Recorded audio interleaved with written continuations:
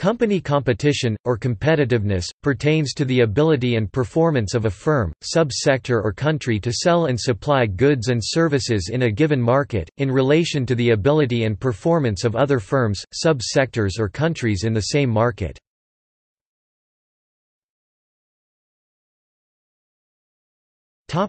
Firm competition. Empirical observation confirms that resources, capital, labor, technology, and talent tend to concentrate geographically. Easterly and Levine 2002.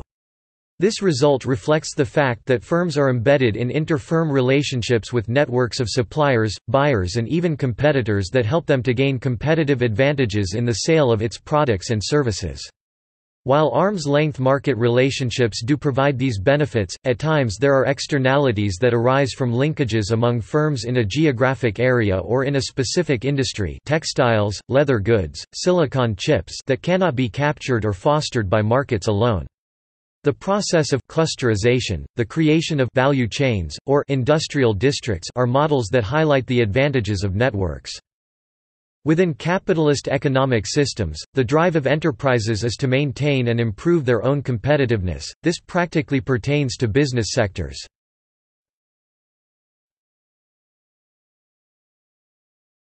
Topic: National competition.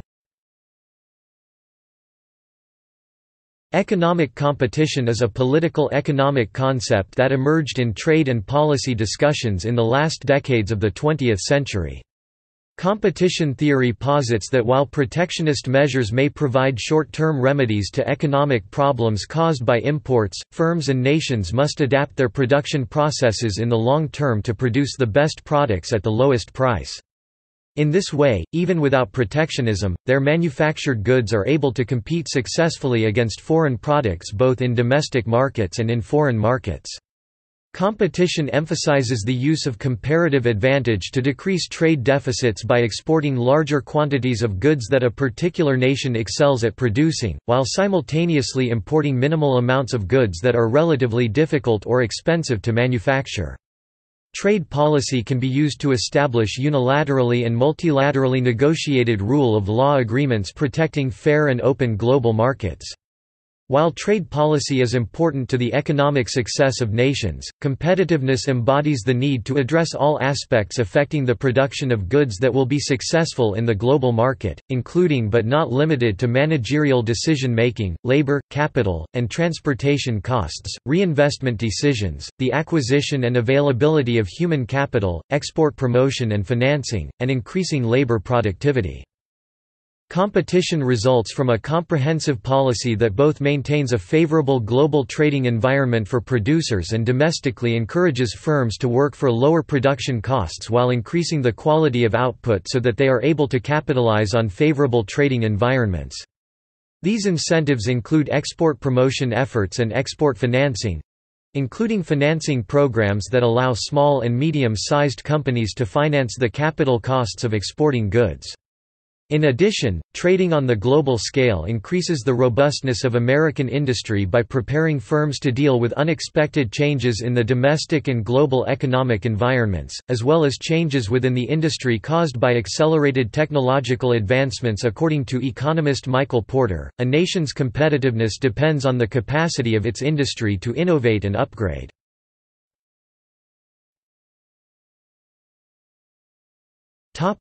History of competition. Advocates for policies that focus on increasing competition argue that enacting only protectionist measures can cause atrophy of domestic industry by insulating them from global forces. They further argue that protectionism is often a temporary fix to larger, underlying problems, the declining efficiency and quality of domestic manufacturing.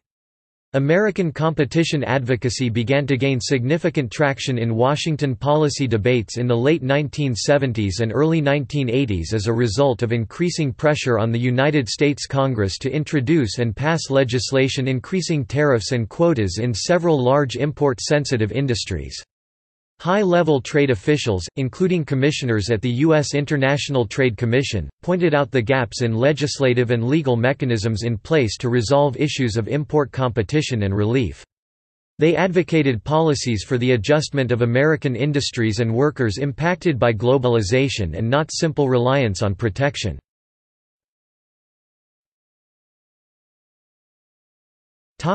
1980s. As global trade expanded after the 1979–1982 recession, some American industries, such as the steel and automobile sectors, which had long thrived in a large domestic market, were increasingly exposed to foreign competition. Specialization, lower wages, and lower energy costs allowed developing nations entering the global market to export high quantities of low-cost goods to the United States. Simultaneously, domestic anti-inflationary measures, e.g. higher interest rates set by the Federal Reserve, led to a 65% increase in the exchange value of the US dollar in the early 1980s. The stronger dollar acted in effect as an equal % tax on American exports and equal % subsidy on foreign imports. American producers, particularly manufacturers, struggled to compete both overseas and in the U.S. marketplace, prompting calls for new legislation to protect domestic industries. In addition, the recession of 1979–82 did not exhibit the traits of a typical recessionary cycle of imports, where imports temporarily decline during a downturn and return to normal during recovery. Due to the high dollar exchange rate, importers still found a favorable market in the United States despite the recession. As a result, imports continued to increase in the recessionary period and further increased in the recovery period, leading to an all-time high trade deficit and import penetration rate. The high dollar exchange rate in combination with high interest rates also created an influx of foreign capital flows to the United States and decreased investment opportunities for American businesses and individuals. The manufacturing sector was most heavily impacted by the high dollar value. In 1984, the manufacturing sector faced import penetration rates of 25%. The super dollar resulted in unusually high imports of manufactured goods at suppressed prices. The U.S. steel industry faced a combination of challenges from increasing technology, a sudden collapse of markets due to high interest rates, the displacement of large integrated producers, increasingly uncompetitive cost structure due to increasing wages and reliance on expensive raw materials, and increasing government regulations around environmental costs and taxes. Added to these pressures was the import injury inflicted by low-cost, sometimes more efficient foreign producers, whose prices were further suppressed in the American market by the high dollar. The 1984 Trade Act developed new provisions for adjustment assistance, or assistance for industries that are damaged by a combination of imports and a changing industry environment. It maintained that as a requirement for receiving relief, the steel industry would be required to implement measures to overcome other factors and adjust to a changing market. The act built on the provisions of the Trade Act of 1974 and worked to expand, rather than limit, world trade as a means to improve the American economy. Not only did this act give the president greater authority in giving protections to the steel industry, it also granted the president the authority to liberalize trade with developing economies through free trade agreements (FTAs) while extending the generalized system of preferences. The act also made significant updates to the remedies and processes for settling domestic trade disputes. The injury caused by imports strengthened by the high dollar value resulted in job loss in the manufacturing sector, lower living standards, which put pressure on Congress and the Reagan administration to implement protectionist measures. At the same time, these conditions catalyzed a broader debate around the measures necessary to develop domestic resources and to advance U.S. competition. These measures include increasing investment in innovative technology, development of human capital through worker education and training, and reducing costs of energy and other production inputs.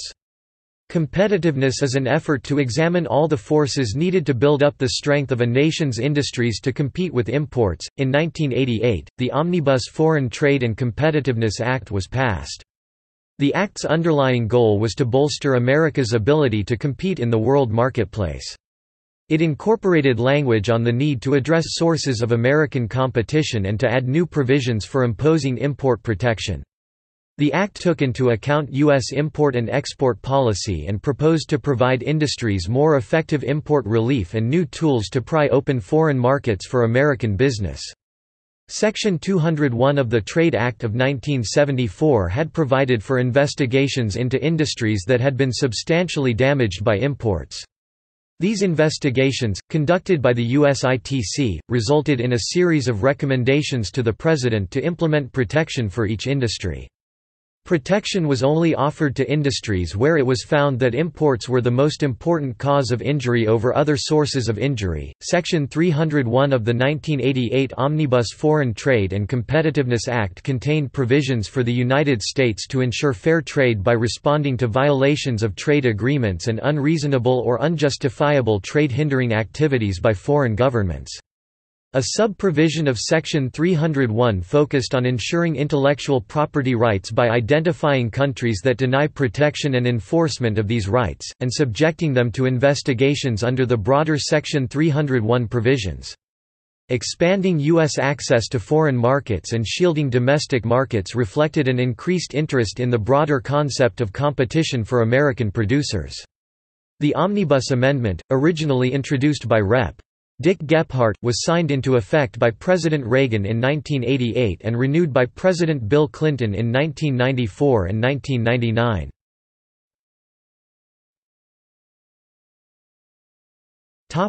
1990s. While competition policy began to gain traction in the 1980s, in the 1990s it became a concrete consideration in policy making, culminating in President Clinton's economic and trade agendas. The Omnibus Foreign Trade and Competitiveness Policy expired in 1991, Clinton renewed it in 1994, representing a renewal of focus on a competitiveness-based trade policy. According to the Competitiveness Policy Council Sub-Council on Trade Policy, published in 1993, the main recommendation for the incoming Clinton administration was to make all aspects of competition a national priority. This recommendation involved many objectives, including using trade policy to create open and fair global markets for U.S. exporters through free trade agreements and macroeconomic policy coordination, creating and executing a comprehensive domestic growth strategy between government agencies, promoting an export mentality, removing export disincentives, and undertaking export financing and promotion efforts. The Trade Sub-Council also made recommendations to incorporate competition policy into trade policy for maximum effectiveness, stating, "Trade policy alone cannot ensure U.S. competitiveness." Rather, the Sub-Council asserted trade policy must be part of an overall strategy demonstrating a commitment at all policy levels to guarantee our future economic prosperity. The Sub-Council argued that even if there were open markets and domestic incentives to export, U.S. producers would still not succeed if their goods could not compete against foreign products both globally and domestically. In 1994, the General Agreement on Tariffs and Trade (GATT) became the World Trade Organization (WTO), formally creating a platform to settle unfair trade practice disputes and a global judiciary system to address violations and enforce trade agreements. Creation of the WTO strengthened the international dispute settlement system that had operated in the preceding multilateral GATT mechanism. That year, 1994, also saw the installment of the North American Free Trade Agreement (NAFTA), which opened markets across the United States, Canada, and Mexico. In recent years, the concept of competition has emerged as a new paradigm in economic development. Competition captures the awareness of both the limitations and challenges posed by global competition, at a time when effective government action is constrained by budgetary constraints and the private sector faces significant barriers to competing in domestic and international markets. The Global Competitiveness Report of the World Economic Forum defines competitiveness as the set of institutions, policies, and factors that determine the level of productivity of a country. The term is also used to refer in a broader sense to the economic competition of countries, regions or cities. Recently, countries are increasingly looking at their competition on global markets. Ireland 1997, Saudi Arabia 2000, Greece 2003, Croatia 2004, Bahrain 2005, the Philippines 2006, Guyana, the Dominican Republic and Spain 2011 are just some examples of countries that have advisory bodies or special government agencies that tackle competition issues. Even regions or cities, such as Dubai or the Basque Country, Spain, are considering the establishment of such a body. The institutional model applied in the case of National Competitiveness Programs (NCP) varies from country to country, however, there are some common features. The leadership structure of NCPs relies on strong support from the highest level of political authority. High-level support provides credibility with the appropriate actors in the private sector. Usually, the council or governing body will have a designated public sector leader, president, vice president or minister, and a co-president drawn from the private sector. Notwithstanding the public sector's role in strategy formulation, oversight, and implementation, national competition programs should have strong, dynamic leadership from the private sector at all levels, national, local and firm. From the outset, the program must provide a clear diagnostic of the problems facing the economy and a compelling vision that appeals to a broad set of actors who are willing to seek change and implement an outward-oriented growth strategy.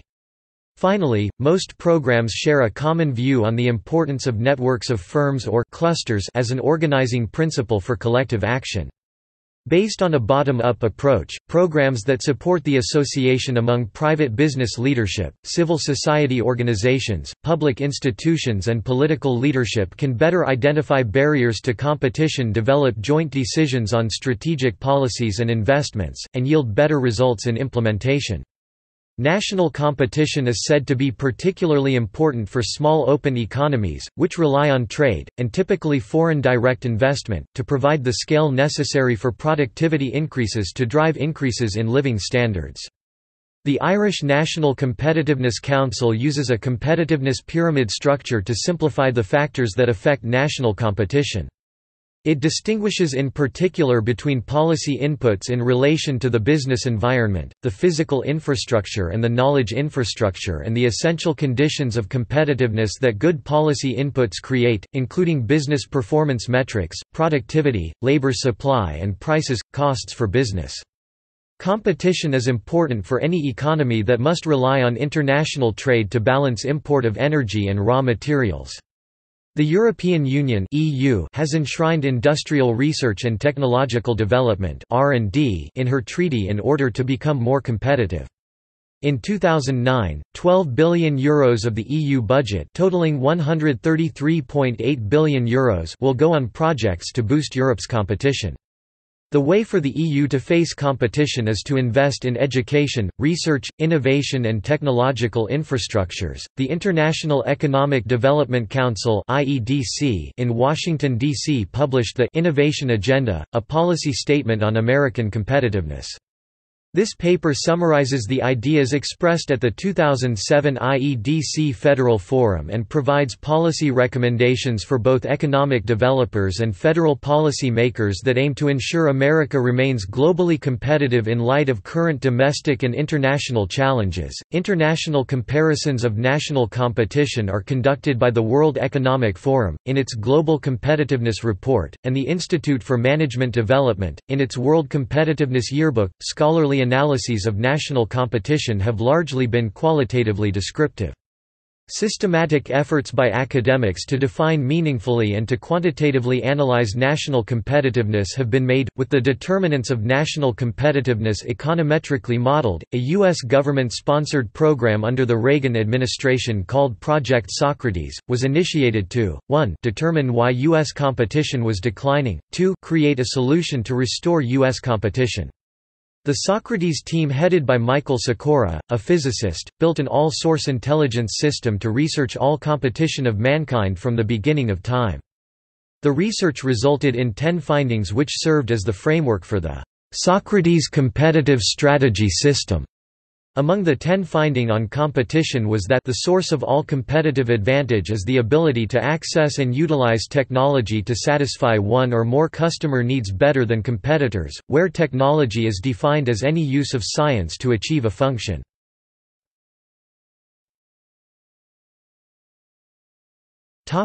Role of infrastructure investments. Some development economists believe that a sizable part of Western Europe has now fallen behind the most dynamic amongst Asia's emerging nations, notably because the latter adopted policies more propitious to long-term investments. Successful countries such as Singapore, Indonesia, and South Korea still remember the harsh adjustment mechanisms imposed abruptly upon them by the IMF and World Bank during the 1997–1998 Asian crisis. What they have achieved in the past 10 years is all the more remarkable. They have quietly abandoned the Washington Consensus, the dominant neoclassical perspective, by investing massively in infrastructure projects. This pragmatic approach proved to be very successful. The relative advancement of a nation's transportation infrastructure can be measured using indices such as the Modified Rail Transportation Infrastructure Index (MRTI) or simply RTI, combining cost efficiency and average speed metrics.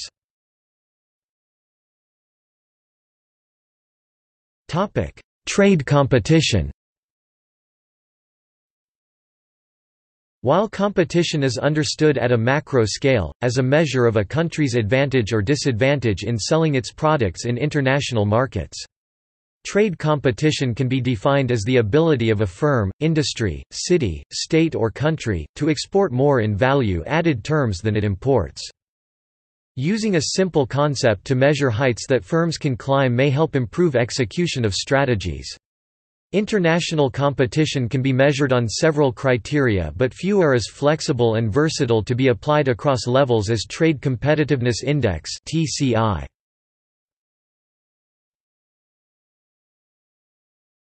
Topic: Trade Competitiveness Index (TCI). TCI can be formulated as ratio of forex (FX) balance to total forex as given in equation below. It can be used as a proxy to determine health of foreign trade, the ratio from -1 to 1, higher ratio being indicative of higher international trade competitiveness. T C I equals FX earnings minus FX expenses FX earnings plus FX expenses. Display style TCI equals frac text rm FX earnings text rm FX expenses text rm FX earnings plus text rm FX expenses. In order to identify exceptional firms, trends in TCI can be assessed longitudinally for each company and country. The simple concept of Trade Competitiveness Index (TCI) can be a powerful tool for setting targets, detecting patterns, and can also help with diagnosing causes across levels. Used judiciously in conjunction with the volume of exports, TCI can give quick views of trends, benchmarks, and potential. Though there is found to be a positive correlation between the profits and forex earnings, we cannot blindly conclude the increase in the profits is due to the increase in the forex earnings. The TCI is an effective criteria, but need to be complemented with other criteria to have better inferences.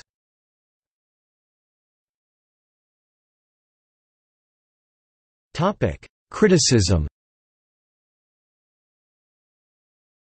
Krugman 1994 points to the ways in which calls for greater national competition frequently mask intellectual confusion, arguing that, in the context of countries, productivity is what matters and the world's leading nations are not, to any important degree, in economic competition with each other.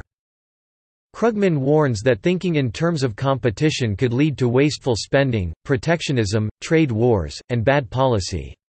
As Krugman puts it in his crisp, aggressive style, "So if you hear someone say something along the lines of America needs higher productivity so that it can compete in today's global economy, never mind who he is, or how plausible he sounds. He might as well be wearing a flashing neon sign that reads, 'I don't know what I'm talking about.'" If the concept of national competition has any substantive meaning, it must reside in the factors about a nation that facilitates productivity, and alongside criticism of nebulous and erroneous conceptions of national competition, systematic and rigorous attempts like Thompson's need to be elaborated.